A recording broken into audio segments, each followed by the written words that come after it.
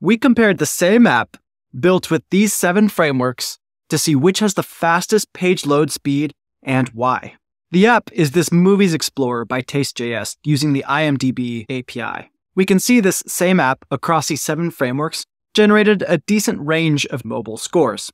Quick ranked the highest at 100, Felt was pretty close thereafter, and then incrementally lower with Astro, Lit, Next, Next.js, and Angular. Where we saw the most variation was in time to interactive. As you can see here, these times most heavily correlate with the performance scores. It's largely caused by the amount of JavaScript that needs to download and execute before you can start interacting with the application. Different frameworks are able to do more to ensure that less JavaScript is executed on that first page load.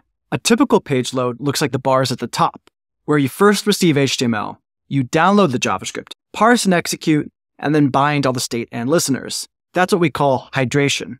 Other frameworks like Quick and Astro remove the amount of hydration needed. The way Quick loads is at the bottom, where less JavaScript needs to download and none of it needs to execute for interactivity to begin. It accomplishes this by using a clever bootloading mechanism and JavaScript prefetching. You can see our full results and analysis over on Builder.io/blog, where we also cover that page speed is a really important metric for certain types of websites, such as e-commerce, but also it may not matter as much for you.